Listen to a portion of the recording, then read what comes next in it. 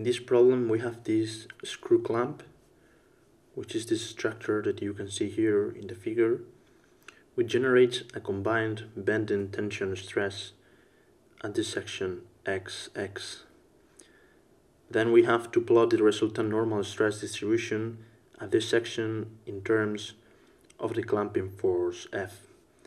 So this is the piece of material that we are holding, and we can simplify this structure as this.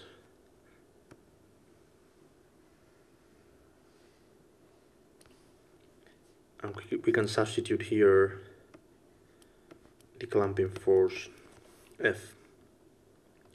Then, as I said, we have to calculate what is the stress field distribution here at this section.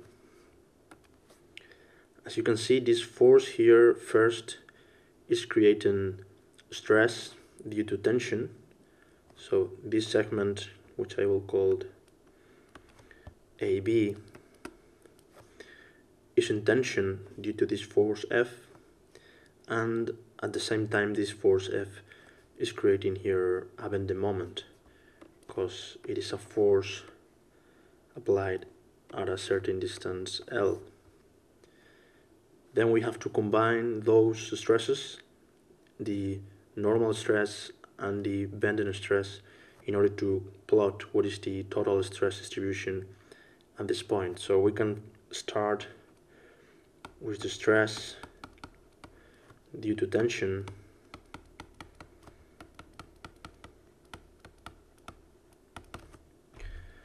You already know that the normal stress due to axial forces is equal to the force divided by the area. This is F divided by A. Then if this is my cross section here, this is Y.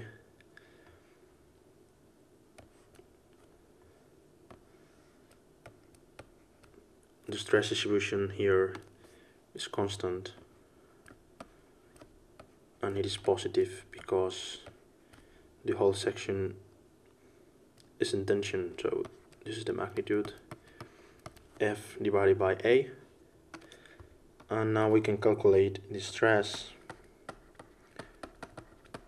due to bending.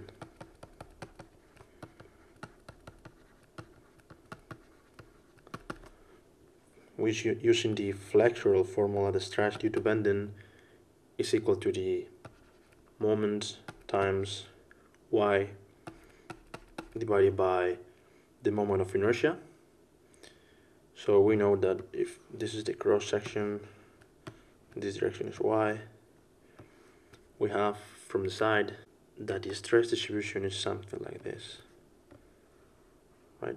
It is 0 at the neutral axis. Since this is a double symmetric section, the neutral axis is at the center, so it is symmetrical, and this upper part is in tension and this lower part is in compression. So this is tension as well, and this is compression.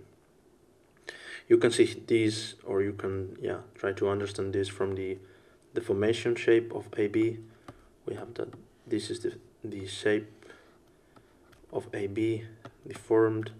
So you can see here that this part is in tension and that the lower part is compressed. Then, in order to plot the resultant normal stress, we have to combine these two stresses, and we get the formula that we already know, that the total stress is equal to the force divided by A plus the moment times Y divided by the moment of inertia. So again, this is the cross section, this direction is Y, so we have to sum both contributions. So here the tensile stress is contributing in the same direction, and here the compressive stress is being subtracted. So the final expression is this one.